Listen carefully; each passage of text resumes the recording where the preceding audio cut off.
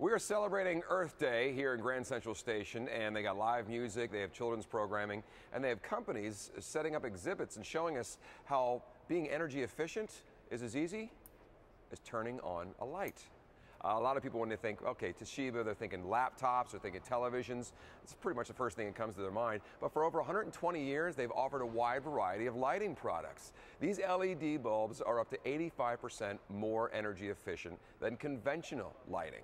They last up to 25 times longer as well, and they're designed to look just like the traditional light bulbs. This A19 is for lamps, and the BR30s are for recessed lighting, and they give off a nice smooth glow, and they're also mercury and lead free.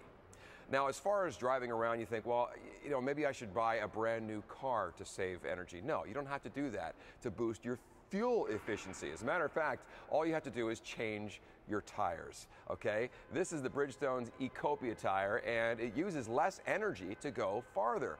And that saves you about 2 gallons of gas per month. And, well, I think it's about $450 over the life of the tire. And by the way, speaking of tires, not a lot of people understand this, but if everyone in the USA kept their tires inflated properly, that would save 1.2 billion gallons of gas per year. And we're talking about 12 million tons of carbon dioxide that we keep out of the air. And I think that is kind of important. So inflate your tires properly.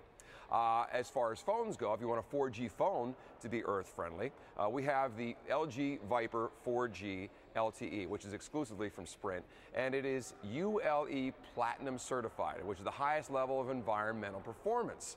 The case is made of 50% recycled plastics, and the packaging is completely recyclable. And if you leave the charger plugged in without the phone, it only uses 3/100ths of a watt. It's $99 and available with an unlimited data plan, and that is from Sprint. Of course, a lot of us love soda. I know I do, but what I don't love is the idea that 360 billion bottles and cans are polluting our parks, our oceans, and our rivers every year. Well, these are SodaStream machines, and they turn water into sparkling water and soda in just seconds.